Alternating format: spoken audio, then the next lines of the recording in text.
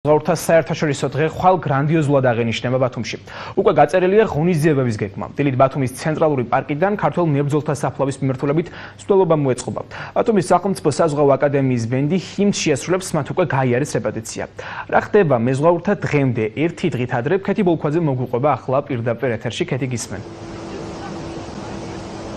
დიახ, გიორგი, მეზღვაურთა საერთაშორისო დღისადმი მიძღვნილი ღონისძიებებისთვის მიმდინარეობს მზადება.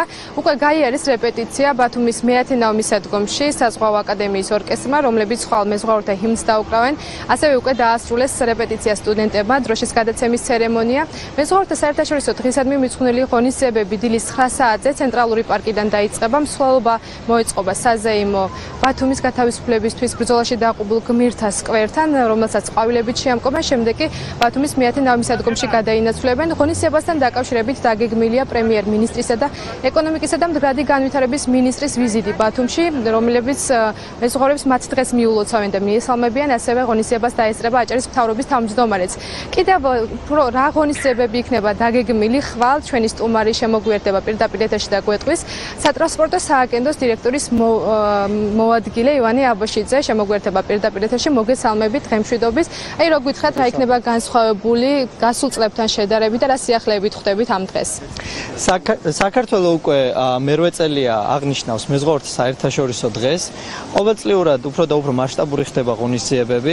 წელს 2018 წლის 25 ივნისს საქართველოს აღმასრულებელი ხელისუფლების თითქმის საქართველოს აღმასრულებელი ხელისუფლების წარმომადგენლები, პრემიერ-მინისტრი, ეკონომიკის და მდგრადი განვითარების მინისტრი და სხვა მინისტრები დაესწრებიან აჭარის მთავრობის თავმჯდომარესთან და საზღვაო ტრანსპორტის სააგენტოს დირექტორთან ერთად მეათე ნავმისადგომზე გასამართ ღონისძიებებს. მეათე ნავმისადგომზე გაიმართება ღონისძიების ოფიციალური ნაწილი, სადაც პირველ რიგში, რა თქმა უნდა, მივესალმებით ქართველ მეზღვაურებს, ვისაუბრებთ საქართველოს საზღვაო სფეროს მნიშვნელობაზე საქართველოსთვის, ასევე გამოვავლენთ და დავაჯილდოვებთ საზღვაო სფეროში განსაკუთრებული ღვაწლისათვის რამდენიმე მეზღვაურს, მათ შორის ერთი იქნება გარდაცვალების შემდეგ. გადავცემთ საზღვაო ტრანსპორტის სააგენტოს, ბათუმის ნავიგაციის სასწავლო უნივერსიტეტის სოლოს და ერთ-ერთი საკრინგო კომპანიის სტიპენდიას საზღვაო სასწავლებლის სტუდენტებს. ასევე გაიმართება გემის კადეტის, საზღვაო აკადემიის გემის კადეტის საერთაშორისო ნაოსნობაში გაშვების ცერემონია, აღნიშნული პირველად ხდება საქართველოს ისტორიაში. შესაბამისად, ეს მნიშვნელოვანი მომენტია, რომელიც ყველა ამ წლისგან განსხვავდება 2018 წელს. ასევე ადგილზე იგეგმება მეათე ნავმისადგომზე ოფიციალური ნაწილის დროს იგეგმება ასევე ღონისძიებების, სხვადასხვა ღონისძიებების გამართვა.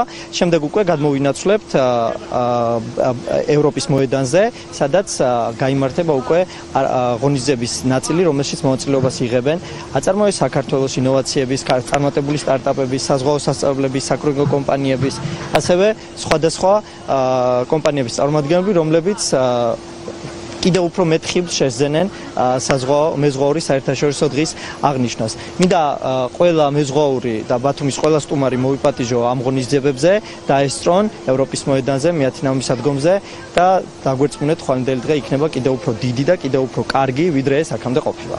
ძალიან დიდი მადლობა დაგემშვიდობებით, წარმატებებს გისურვებთ. როგორც ჩვენმა სტუმარმა აღნიშნა, საზღვაო აკადემიაც ხდება სიახლეებით ამ დღეს. ხვალ პირველად გაემგზავრებიან სტუდენტები პრაქტიკის მიზნით საერთაშორისო ნაოსნობაში, ასე რომ შეგვიძლია მოვისმინოთ ახლა კომენტარი. განსხვავებული რაც არის საზღვაო აკადემია, იცით 90 წლიანი ისტორია აქვს და პირველად სახელმწიფომ გადასცა სასწავლო სასწავლელი გემი, 3 იანვარს მოხდა ამის გადმოცემა. საზღვაო აკადემია ხვდება ამ გემით ამ დღესასწაულს და საზღვაო აკადემიაში მიმდინარეობს და რამოდენიმე უკვე დამთავრდა საზღვაო სასწავლო სიმულატორების აღჭურვა აუდიტორიებით, რომლის დაფინანსება მოხდა აჭარის ავტონომიური რესპუბლიკის მთავრობის მიერ და აი ამ სიახლეებით ხვდებით 25 ივნისს. და ყველას მეზღვაურს კიდევ ერთხელ მინდა მიულოცო და კიდევ ერთხელ მინდა ვთქვა, რომ ხვალ ჩვენი გემი, საზღვაო აკადემიის სასწავლელი გემი პირველად გავუშვებთ საერთაშორისო ნაოსნობაში.